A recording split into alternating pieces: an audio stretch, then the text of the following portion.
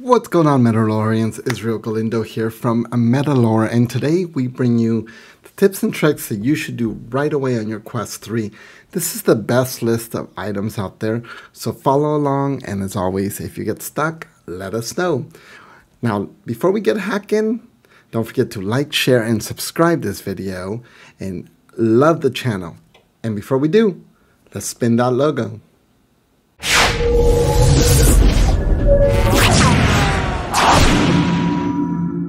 Okay, so one of the biggest things I personally would add first is to change, and I'll say it again, change the strap from what it came from with the device to an Elite Pro strap. You can find the link in the description below. This is, again, the first thing that helps with comfort and just makes the hardware feel a lot better on your head for long periods of time. Now you'll notice a difference from the Oculus Pro here to the Oculus Meta 3. Where the Pro has a sleek Elite strap design already. As Quest 2, you needed to add the Elite strap, buying it separately. So that's the first thing, again, I suggest for the Quest 3. And you heard me say first thing many times because for comfort, that's what I found best to be. Now let's talk about how to change the strap for the Oculus 3 pretty easily. First, you want to make sure you're going to take the sides on each side of it and you're going to pop against the strap with the plastic towards you. It'll make a pop snap sound. Don't worry, you're not breaking it. And it'll pop away from the device. You also want to unloop the strap from the top. Notice that you're going to need to remove the black plastic cover piece for easy access to the loop connector on the top of the unit. Reverse the process when putting the new Elite strap on the device. It takes a little bit of work, but it's definitely worth the time and money to replace it. Voila! So here's the device now with the new strap on the system, and you'll immediately feel the difference in comfort and stability during those long VR sessions. Alright, so for the best tips, let's go ahead and continue. Number 1, the display refresh rate for best graphics. From the settings menu, you're going to go to System and then Display and toggle on the 120 Hz refresh rate. Now you will notice that the battery life and heat will be affected as it's consuming more resources and power to make everything look butter smooth. Now tip number 2 is how to adjust the auto sleep time. How many times have we actually taken off the headset just for a millisecond and the thing goes to auto sleep? Well, to keep the headset from going to auto sleep too quickly, for the settings, go to System and then Power, and then change the selection from 1 minute all the way up to 4 hours depending on your preferences. My default is about 15 seconds right now, but I'm gonna switch it over to 1 minute. Now, as far as tip number 3, it's the auto update with power. What does that mean? Well, right now when you shut off your headset, you will notice that your device is going to tell you that there's an update, if there's one available, and it's going to update as it goes to shut down. This actually allows the auto update to power itself up when it does have an update, when you have it plugged in, of course. And then once it's charging and in the off position, it will actually update the software. So to do this, from Settings, under System, go to Software Update, and then toggle the automatically power headset to update. You'll need to be plugged in to see that menu item show up.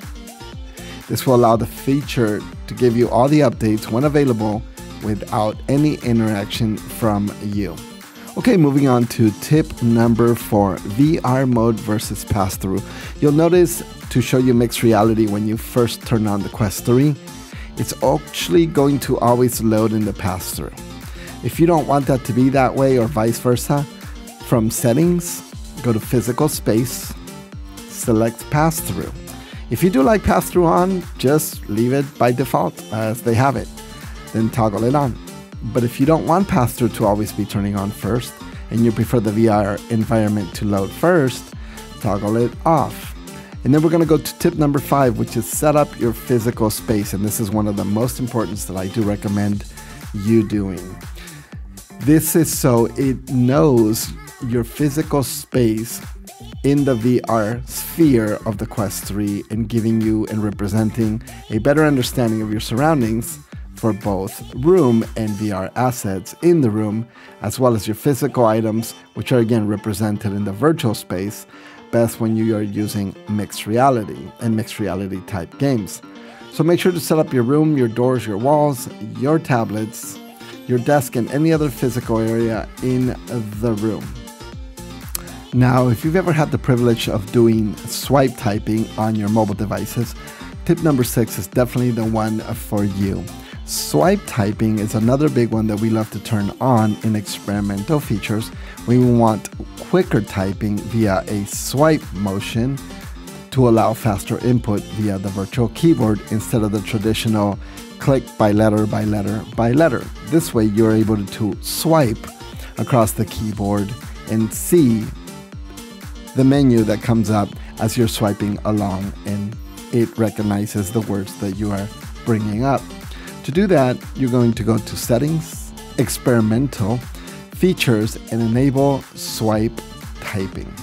Now for tip number 7, we are going to enable hand tracking.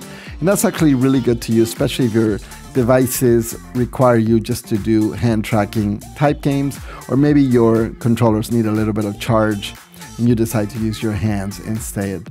To enable this, go to Settings, Movement Tracking, and Hand Tracking.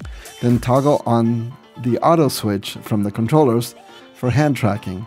This allows you to switch from the controllers to hand tracking automatically by putting down the controllers and putting your hands in front of you. And the cameras will track it immediately. To go back, pick up the controllers, and poof, the controllers are tracking again. Okay, now for tip number 8, this is adjusting text and accessibility. This is for us that require larger text or better contrast or accessibility changes. So to do that, we're going to go to Settings, Accessibility, and then adjust vision from the left side, where you can control the text, the contrast of the screen as well. If you also need anything under hearing, you can do that by turning on live captions and toggling that on as well, which will give you live captions. This is both while you're talking in real time with people, as well as when you are hearing anything from games or applications that are talking in the environment. Okay, and tip number 9 is going to be, don't want to share your data with Meta. This is definitely advisable for all of you out there. We don't like sharing our private data that sometimes gets leaked out there. So we are going to, from Settings, go to Privacy, then Data and Analytics, and turn off all the data toggle to keep your data private and away from shared marketing companies, including Meta. So tip number 10 is how to set up your IPD. IPD stands for interpupillary distance. What does that mean? Simply put, it's the distance between your pupils. And also the lens spacing, which is the clear spots of the two lenses inside your headset. So this is to achieve the best image clarity, lens spacing, and your IPD, which means being able to adjust your IPD between 56 and 70 millimeters, which is usually 95% of all adults. If you are not sure what your IPD should be, the best way to look at that is there's a couple of Google searches you can do. Find your IPD, or apps that you can also get on your mobile devices that are allowing you to do that. You can also just get your IPD on the mirror by taking a ruler, looking at the millimeter part of the ruler, and measuring the middle of the ruler of your open eye and center of your pupil. When you get that number, that is the number that you will be using into your device. But again, I suggest using an app to do that. Okay, so tip 11 is going to be the controller shortcuts. Now, 11 is great because controllers do have shortcuts that we know, but do we know how to take an automatically picture or record a quick video with a controller? Well, to do that, what you're going to do is do a long press of the Oculus button on your controller while you're also doing the trigger button. When you do that, it will actually take a capture of the screen for you. Now, to record a video, do a long hold on the Oculus button and the trigger at the same time. When you let it go, it'll begin to record. To stop doing this, Do the same process and it will stop recording the screen. To find your videos and pictures, you can find them in the photo camera library. Okay, so tip number 12 is going to be customizing your menu. Your menu can be moved, did you know that? The lower menu, if you tap on the outer ring, you can hold and drag it around your screen to your liking. If you tap on the settings and click Quick View, you'll see the quick menu. You can also click on the switch video to get the older square box that can also be customized and stretched out. Okay, so tip 13, multitasking. This is one of my favorites because I love to multitask in my Quest 3 headset. This is the best part. So the menu is when you're multitasking and doing more than one box at a time. To do this, hold the menu button from the bottom of the screen on an app or on any game and hold it and drag it to the left or to the right of the main centered box. This allows you to add multiple windows to each side, allowing you to multitask. Now remember, you can only have 3 open at once.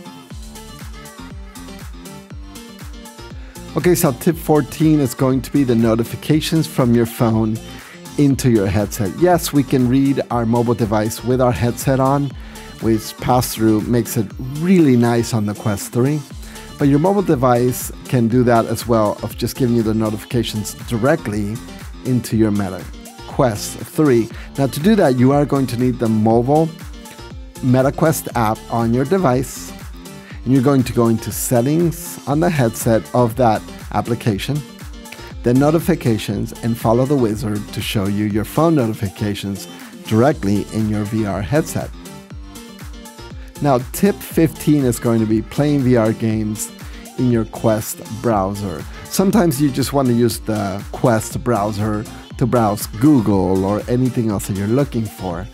But if you open a new tab and look at all the things that show up underneath, these are all free apps available to play. Most don't require a download. It can be used with any Quest headset and are a lot of fun to use. You'll find some really neat games and applications within the browser that you can play.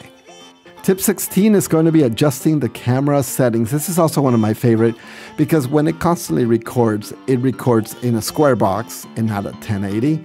And it doesn't really do widescreen, which I like landscape, that's widescreen.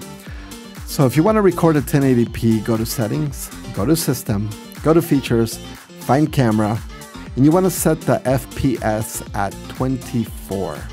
Then maximize the bit rate to the best possible. Then in aspect ratio, you can set it to landscape, recommended as I mentioned, or portrait if you like, and set the resolution type to 1080, 720, or whatever you like. I have mine set at 1080, but note that that will take more space when it does record as it is a higher resolution. And tip 17 is going to be, and we should all know this one by now, is casting to a TV screen or your mobile device. So in order to do that, you need to have Google Cast, Chromecast, or any of the other devices that connect to your TV or a TV that can handle streaming. So from any device or any game on the VR headset, you can cast directly from your TV to your device. You can do this also by going to your camera and on the top, hit streaming, select your device available to stream, and then you can do that. You can also do that to the mobile device as well. Okay, Metalorians, if you have any tips of your own or you'd like to share with us or any information, we are always happy to help. Add it to the comments and we will reach out. And that's a wrap for today's video, Metalorians. Thanks for tuning in. Until the next time, happy gaming. Roll that logo.